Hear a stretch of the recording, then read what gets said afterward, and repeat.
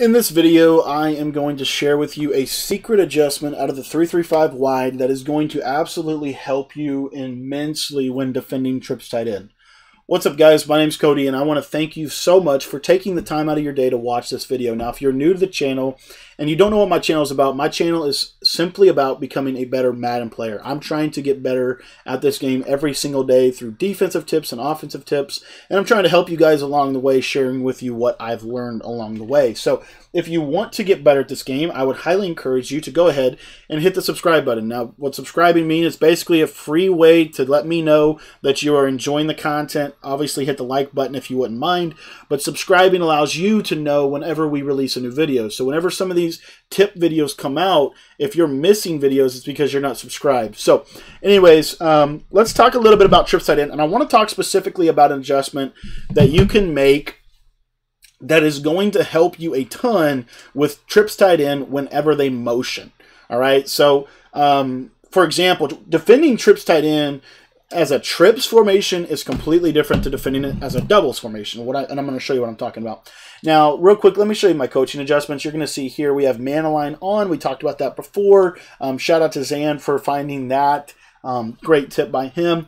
And then ball and air defense to play ball. And then as you see here, everything is on default pretty much with the exception of the option defense. Now, we like to audible into cover 4 draw, or cover 4 show 2. Right there, cover 4 show 2. I'm going to audible into that from the cover 4 drop out of 335. Normal, okay? And that's going to help me get better personnel on the field. So this is the base look right here, as you see. Okay? And we're typically going to shift the line this direction and use her right in here. This is going to help a lot with inside zone or any of the runs from trips tight end.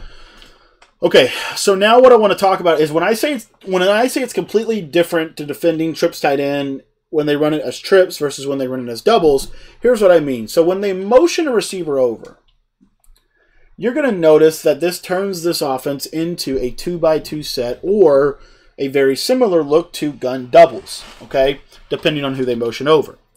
Like if they motion over Lazard, it literally almost looks like exactly like doubles, right? You have a slot, you have an outside guy, and then you have your tight end and your running back on the same side, okay? So that's what I mean when I say that. So today's video is focusing in on helping you deal with it when people motion on you. They're going to motion on you from trips tight end. It is, I think, if I was I've actually written an ebook on trips tight end this year. If I was running trips tight end, I would much rather play as a doubles than as a trips. The motion is, to me, my preferred way to play out of this. So anyways, all that to say, this is how you deal with it. So I like cover 4 quarters, and my first adjustment when I get to the line of scrimmage, after I press coverage and shift my D-line and set them up the way I want to, is I always shade coverage inside and over top. Inside and over top. That's going to create a very nice look for your zones. They're not going to press. They're not going to get burned over the top when you shade over top. Okay.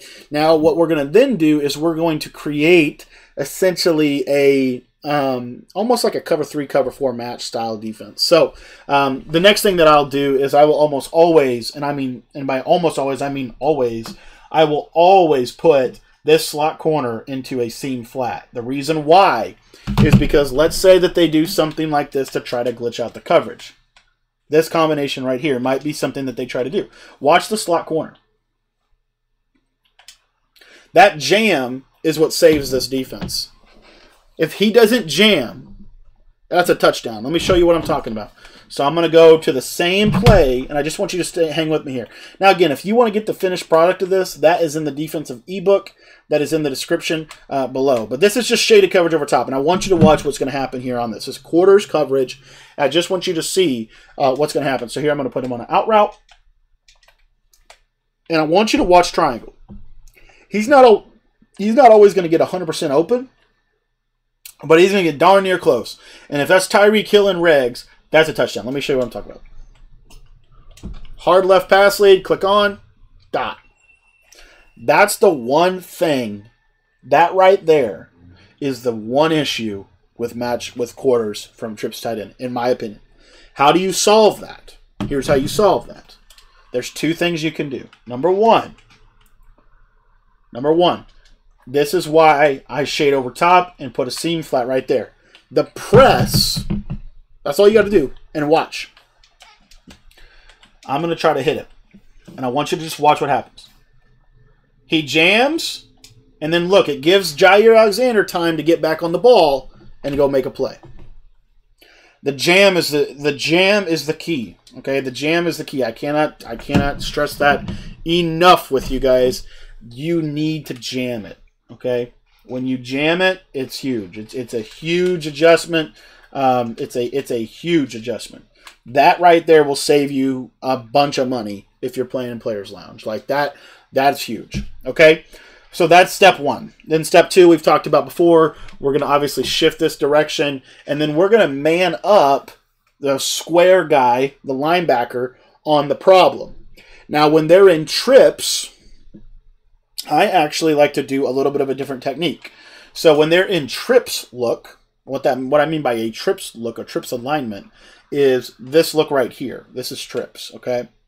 What I'm going to do is I'm going to man up the backside guy on circle, as you can see right there. And then what I'm going to do is I'm going to drop a hard flat from my defensive end, and then my backside guy, which is the blitzing linebacker on this play, is going into a 3-rec hook. And then I'm going to be using right here. Now, that's a great trips defense, right? It's a great trips defense. Okay? What happens when they motion? That's the question. So I'm going to show you a play that is a very popular play that people like to motion. And that is PA counter go. So on this play, I'm going to motion triangle and essentially do this. This is a very popular combination right here. Okay? I'm going to motion triangle. The trick is whenever they motion, here's the only thing you're going to change. You're going to flip the linebackers. So when they go in motion, I'm going to quickly man up the left side outside linebacker onto the guy that is motioned, and I'm going to man up the right outside linebacker, or I'm going to put the right outside linebacker in a bluff blitz. Every single time. So they motion, and then I just quickly flip it, and you see right there, now we have good defense. And watch, the motion slant is not open. Not open. Not an opportunity. The reason you want that manned up is that is going to, I'm telling you right now, that is going to save you easy open opportunities for people. You know what I mean? This adjustment right here is going to help you a lot. So again, if they're in trips, it's flipped. So it looks like that. Okay? It looks like that. Now, if they motion out of trips, right? They motion out of trips like this. You need to be quick on the sticks, but you know what you're doing. You've already planned. You've got a plan, right? When you have a plan, it's a lot easier to adjust it. So as soon as they motion anyone on that left side, whether it be circle, triangle, square, I don't care who it is, whoever gets motion from the left side, you are manning him up on the right side. It is 100% guaranteed that that is the adjustment you need to do, and you need to do it from the linebacker that's on the left side. If you do it from the linebacker on the right side, it's not going to be as effective. Okay, I guarantee it. So he's going to motion here. I'm going to man up. And I drop a seam flat too. That's what I do. Right there. Now, you see, and it's harder to do with two controllers. But as you'll see here, everything's taken away. Everything's taken away. Everything's taken away. Okay? Now, the one thing with trips tight end, real quick, I do want to hit on this. And I have noticed this. And this has kind of actually made me a little bit sad that this is how it works. If you notice here, I can cross man, like in this situation right here, I can cross man circle on anybody that I want. On anybody that I want.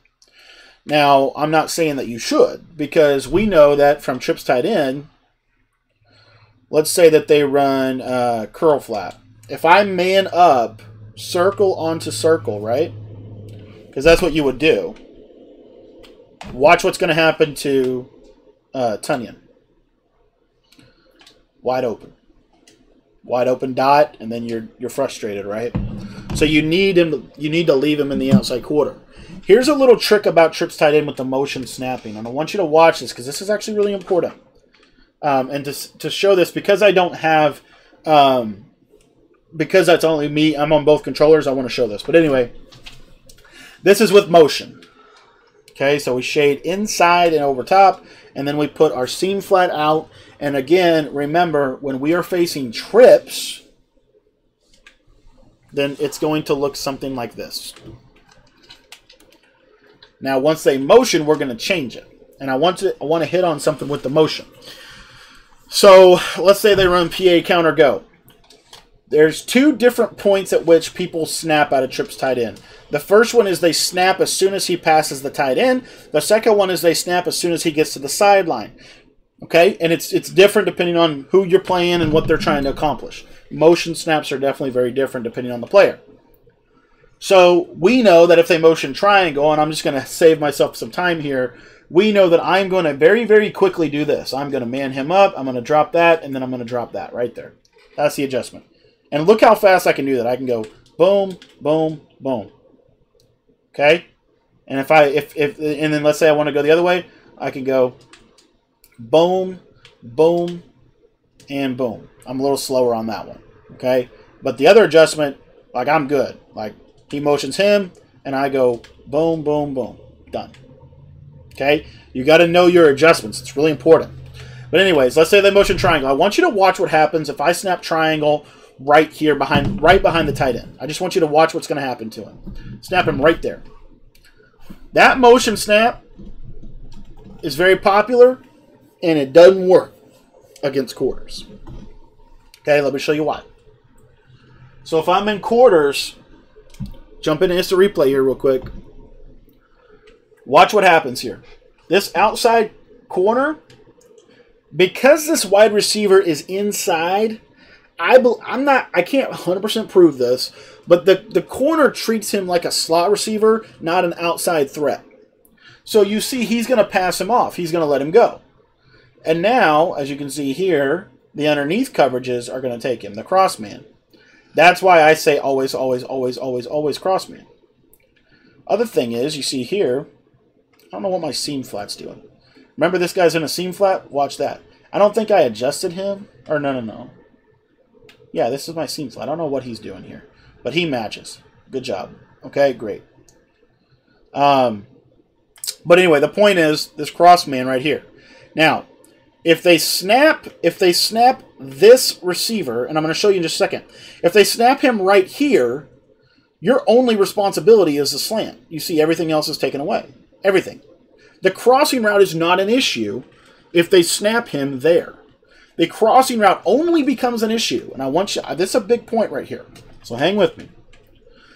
The crossing route only becomes an issue whenever they motion him all the way out. Okay? So PA counter go. And I want you to watch now.